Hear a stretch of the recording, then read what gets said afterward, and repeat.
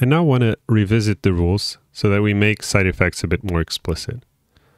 So what you'll see is that there's this little triangle here. Okay, and the triangle is just to mean that the order matters and that you should evaluate the left-hand side before you evaluate the right-hand side. So here what I mean is that you have to evaluate E to get a V, and then after that you should perform the mutation, the put, right, the environment put here. Similarly, in the sequence, you should evaluate the first term first, and then the second term second. So the order does matter. If you evaluate the second term first, you could have unexpected errors. And then application, again, this all matters. So you have to do first evaluate the function, then the argument, and then you create the new environment, followed by evaluating the body of the lambda. Okay. If you flip any of these orders, or you reordered it in any way, you will not get 100% on this homework assignment.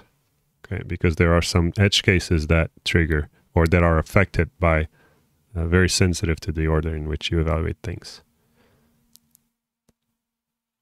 Okay, so we can go a step further and make everything super explicit. And this will become clear, right? Because, you know, so far I've been telling you that mutation is bad and you don't want to have mutation in your code. So why would you want to have mutation in the rules? Right? That seems kind of counterintuitive. And you're right. We should have mutation explicit. So I am now changing the rules, annotating the rules so that it becomes very clear what's going on, right? So what we have, actually, let me see if I have the whole thing correct. Oh, actually, I don't. But I can change this. So I'll update this rule so that it's also explicit there. Okay.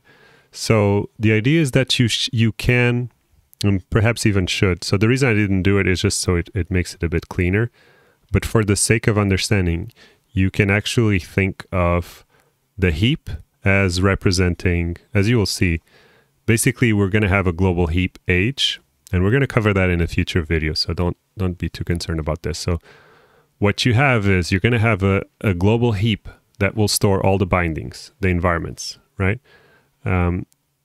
E is going to be a handle to so an environment is going to be represented by a handle to a place in the heap, okay?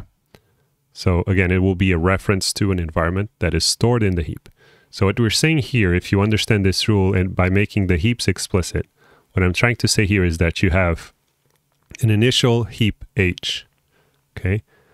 That if I'm given this initial heap H, I will evaluate, and if I have as my term a define, and I have an environment E, the evaluation of this is going to return a void and an H2. So how do we get this H2, this new heap? Well, we take the original heap and we evaluate the expression, and that should return an H1. Actually, H1. Yes, exactly. Yeah. So it should create an H1. You may wonder, why does it create a new heap? Well, because when you do a function call, you are actually mutating the heap, right? As we just learned. So whenever you do a function call, you are mutating the heap. You're creating a new environment there. So you want this environment to be available.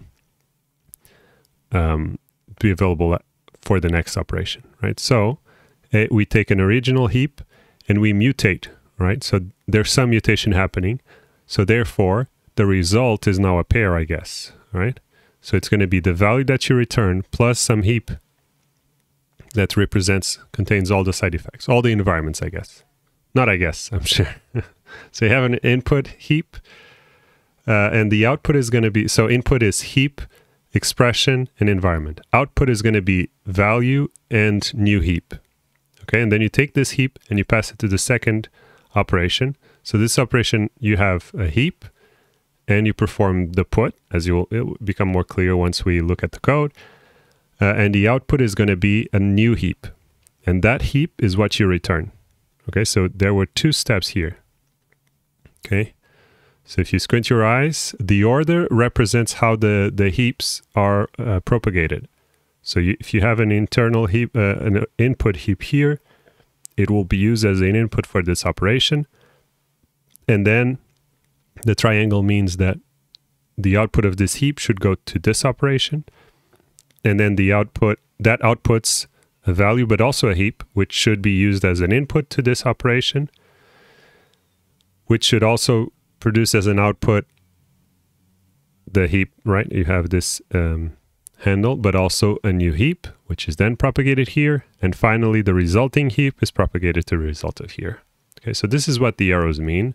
The reason I didn't make this heaps explicit is just because you have the arrows here. So you should infer it from this slide. Oops, from this slide. Okay. And now this is our rule sheet, and that's what I would like you to do in the following video. Please place this slide in a separate window and try to do the exercises, the 3 exercises that I'm going to do. Essentially, what I'm going to, the exercise we're going to choose to run are our running and motivating example, where you have those 3 instructions where Lambda F wasn't able to evaluate. Right, because the function was reordered with the variable, the variable declaration. Okay, so see you in a bit.